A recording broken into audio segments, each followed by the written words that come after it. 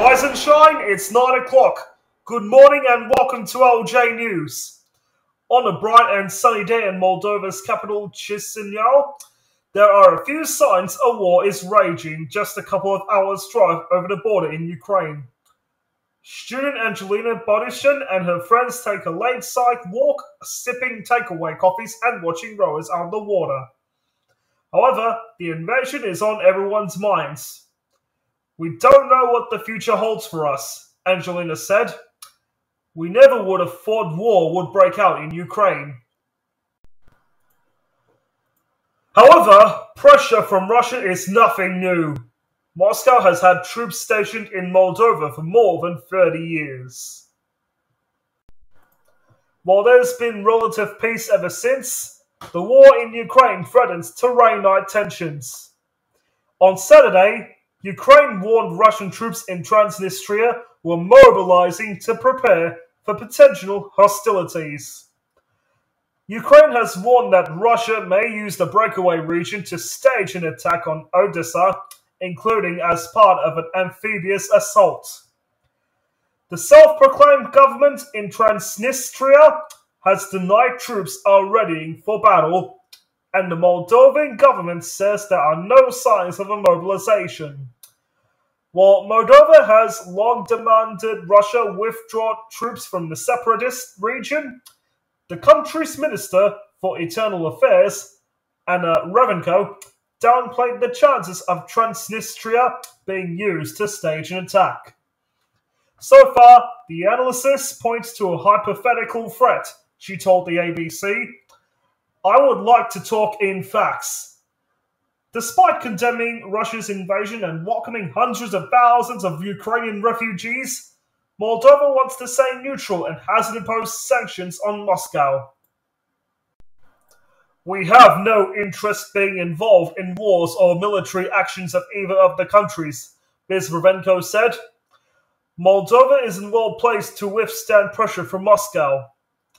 It gets almost all its gas from Russia, which has previously threatened to switch off the supply." Ms. Ravenko said the government was fully aware of the vulnerabilities that Moldova is in, including the energy sector. "We're not hiding it. We are looking for alternative solutions," she added. Luckily for Moldova, many of those solutions are coming from Europe. The bloc is funding renewable energy initiatives, including a biomass project to heat homes and businesses using agricultural waste. Professor Grigor Marian, who leads one project at the State-Art Agrarian University of Moldova, said renewables offered the country a pathway to energy independence. "The resources and energy attained from Russia are not secure and always have political conditions attached," he said. In the days after Russia's invasion, Moldova joined Ukraine and Georgia in formally applying for European Union membership. Prime Minister Maia Sandu declared that EU member status would create a better, safer life for future generations. However, the process could take many years and the bloc may still reject Moldova, especially if the dispute over Transnistria can't be resolved.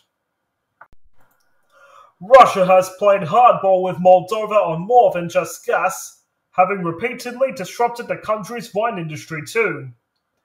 Wine is one of the country's most important sectors, and 20 years ago, Moldova sold the vast majority of its wine to Russian buyers. In recent years, however, Moscow has introduced intermittent bans on Moldovan imports.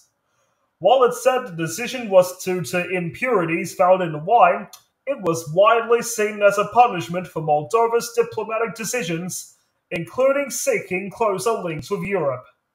Yet Russia's attempts to influence Moldova have at least partially backfired. Instead of leaving supplies in Moldova isolated, the bans caused the industry to pursue much stronger ties with Europe. Inside Chisinau, one of Moldova's leading wineries, wine production continues without disruption despite Russia's bans. It was simply a matter of finding a new market for Moldovan wine, according to Adrian Digolian. Our winery started to look for other countries, he said. They didn't put all their eggs in one basket. Wine supplies have also been aided by an EU agreement that gives Moldova improved access to the European single market.